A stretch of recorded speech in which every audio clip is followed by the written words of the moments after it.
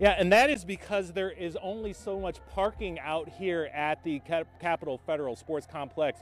For the second straight year now, people are going to be leaving a little disappointed, though we'll only be able to see these fireworks. Here's the first ones that you're seeing right now here live on Fox 4.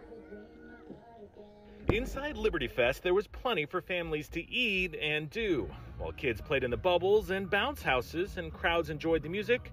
Outside on 210 Highway, I just Googled it and it said it was free in the cup. Car after car was turned away. Pulled up here, the guy said, you got to pay to park. We said, well, how much? He's like, well, you got to order it online. The Liberty Chamber of Commerce says it had the same situation last year, with all of its 1,000 parking spaces filled 2.5 hours before the fireworks. And so for us, it was important that we changed something. So we thought, let's do the parking pass, and that way if you have a pass, you know you have a parking spot. But by the time it was said and done today, we had sold almost all of those parking spaces completely. A steady line of people were picking up those passes today for $10 each at the Chamber of Commerce. A lot easier to get in this year. But many people who showed up to the Liberty Fest had no idea.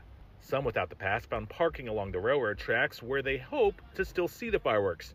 Many remained at their cars for fears of being ticketed or towed, sad about what they were missing out on. No, it's being with the crowd. It's like the festivities. We're missing out on everything. I know that there's music going on there. There's the beer garden, and we were all ready for that, and we're missing out on that because we're stuck watching cars. Now we're stuck drinking water. Unfortunately, some people will be disappointed, but it's a learning lesson, and we'll move forward from there.